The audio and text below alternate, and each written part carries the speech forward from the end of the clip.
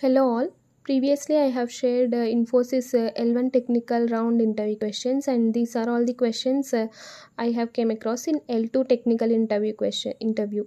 So first one is explain about regression testing and smoke testing also, and third one exception handling. We have to explain about the importance of exception handling concept in Java, and can we have multiple inheritances in a class, and can we have multiple interfaces in a class.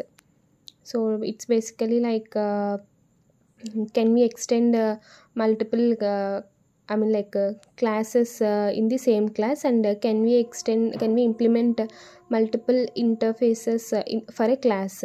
So these are all the two questions, and again there is a scenario based question for the depends on the exception handling. like uh, uh, in Selenium we will be handling different types of errors, like right exceptions, right? So how we will be handling by using exception handling concept in the Java.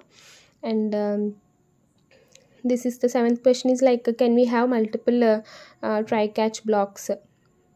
And API testing, differences of API testing and SOAP UI, and little bit information about both API and SOAP UI. We have to provide, we have to explain what type of what are the different types of scenarios and test cases we have verified in the API testing and also in SOAP UI. And we have to explain about the Cucumber feature file, what are all we will be doing in the Cucumber feature file. And 10th question is options to run a Cucumber project. So how we will be running our Cucumber project, we have to explain. And combo box in Selenium, it's Selenium handling type of question, how we will be handling a combo box present in the form. 12th one is what object will return select class in Selenium. So if we are handling any of the drop downs or combo boxes, what it will be return type of that particular web element.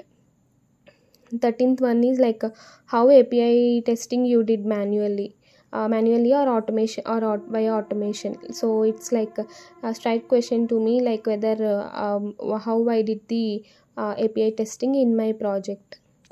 So thank you.